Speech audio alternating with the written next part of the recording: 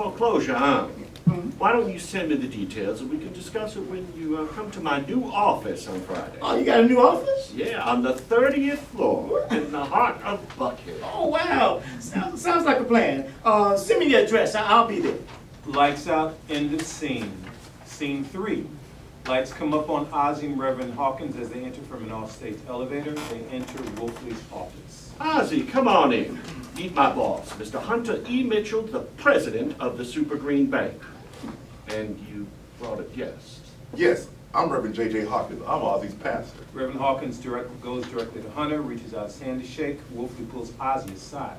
You didn't say you were bringing a guest with you. Yeah, well, it's not a problem, is it? I mean, he is my pastor, for God's sake. Well, we had other plans for you, like an offer. An offer? What kind of offer? You'll see, maybe. Nice to meet you, Mr. Mitchell. Hunter. Everybody calls me Hunter. Okay, Hunter. Do you go to church? No, I travel a lot, so I'm not really around often enough to actually go to church. Oh, boy, I think we need a drink. Greg, you got any brown liquor? Yeah, I got it. Hunter, the usual.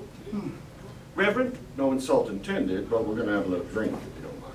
No worries on my end. I mean, it's your office. You know, do what you normally do. Well then, that's 2 bourbons and a 20-year-old single malt coming right up. Wolfley goes to make their drinks. Hunter and the Rev continue their talk. Oh, my. This is quite an impressive office. Pretty swanky, even. Yes, it is. Pretty swanky indeed. Here we are at the top of the world with a magnificent view of the western skies. At sunset, I swear you can almost see California out there. No, not quite California, but man, I can see the curvature of the earth from here. Wow, this is breathtaking. What a view. Ain't all bad.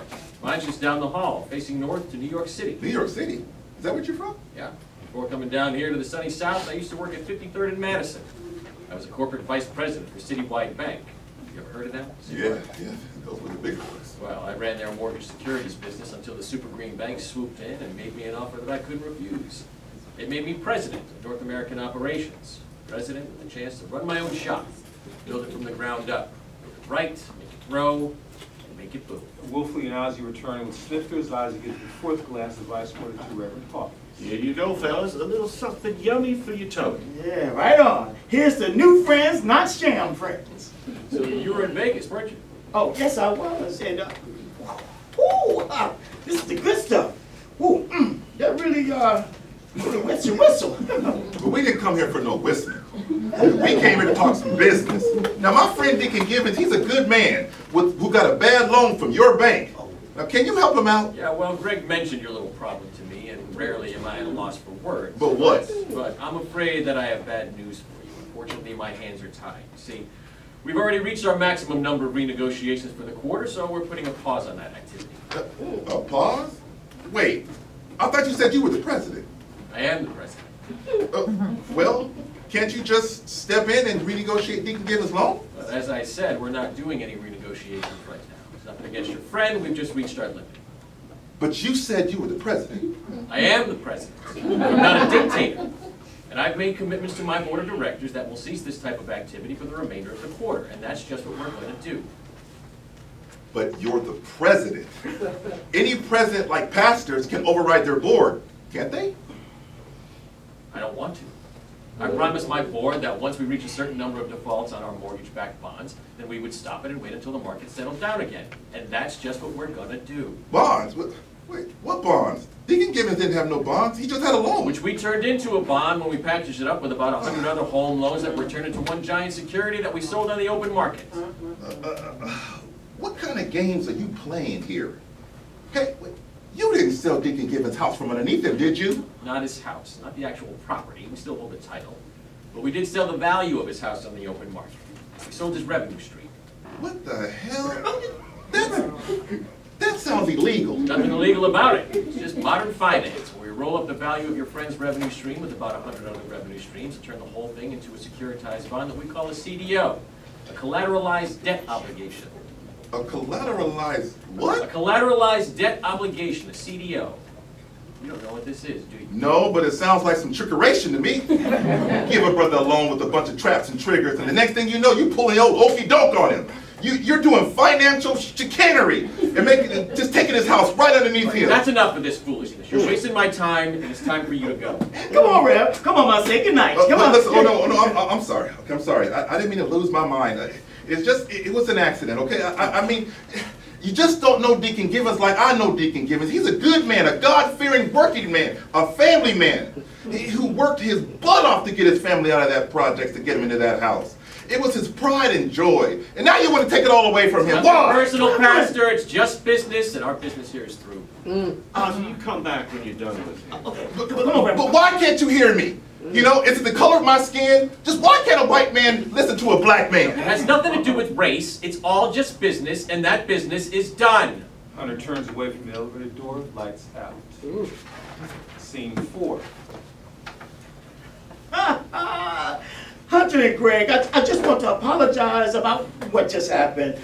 I'm sorry that my pastor got out of line, and I hope there's no hard feelings. So that's what you call it? Got out of line? Did everything short of calling me a racist right to my face. Well, he did kind of lose it there, and I'm sorry. And in hindsight, maybe it wasn't a good idea for me to bring him with me, but that was my mistake, and I own that. Man to man, sir, I'm sorry. Apologies accepted. Good, thank you. And I want you to know that I know it isn't every day that I get a chance to meet a bank president. So I feel honored. I feel like I must have done something right for someone like you to spend time with someone like me. Thank you. Flattery will get you everywhere. So, Greg tells me that you're a bright guy and a savvy businessman. Is that true? Yes, it is, sir. Yes, sir. At least, I'd like to think so. Well, did Greg tell you about phase 2 of our minority development program? No, what's up with phase 2? After what just happened, how do I know if I can trust you? Well, okay, well, now, just know that even though I have great respect for my pastor, I'm my own guy. I run my own shop, and I pay my own bills. So, yes, sir, you can trust me. Okay. Let me share with you my strategic objectives for the rest of this year and on into the next one. Let me share my bag, if you will. See, I have a big challenge in front of me. I've been challenged by my board of directors to grow my business ASAP. Make the Super Green Bank one of the biggest and boldest banks on the planet. To turn Super Green Bank into a first-tier powerhouse. In the New South, they have a name for this type of audaciousness. They call it a BHAG. A be what? A goal. A big, hairy, audacious goal. A BHAG. You see, my chairman has challenged me to increase production and sales of CDOs by 50% by the end of the year. 50%? That's a tall order. Yeah, a real big BHAG. But I don't want to let my chairman down. When he issues a challenge, I have to step up and meet it head on. Meet it and defeat it. Show him what I'm made of. At least that's my view, Mr. Brown. Don't you agree? Oh, me? Yeah, sure. Yeah, meet it head on. Go for it. And I am, with gusto. With a single-minded fervor that borders on pure evangelism. So, tell me, what would you do if you were in my shoes?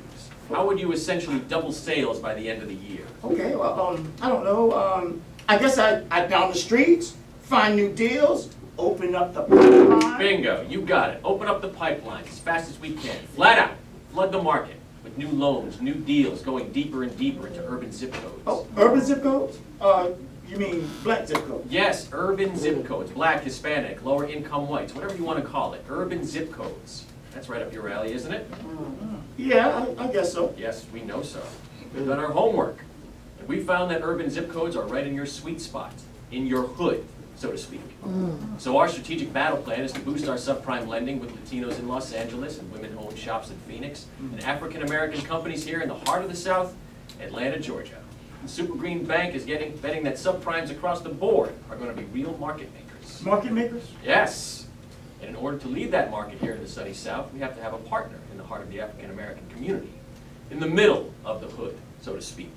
We need to open an office on MLK Boulevard. Wolfley goes to the back of his whiteboard, pulls out a poster of an official-looking bank with an MLK Street sign in front of it. See, we already have a branch of the bank on the corner. We could rent the office space to a certain mortgage company on the 3rd floor. We could provide them with all the financial backing that they would need to build a staff and lease the space, and set him up with everything he'd need to open a full-scale A office. full-scale office? Yes, full floor, on a city block, with enough square footage to support about a dozen real estate agents and brokers and admins. An office large enough to hold about 20 or 30 employees comfortably. 20 or 30 people, all working for Brown & Company. Whoa, that's a tenfold increase. Yes, and all for you. All you have to do is run that business.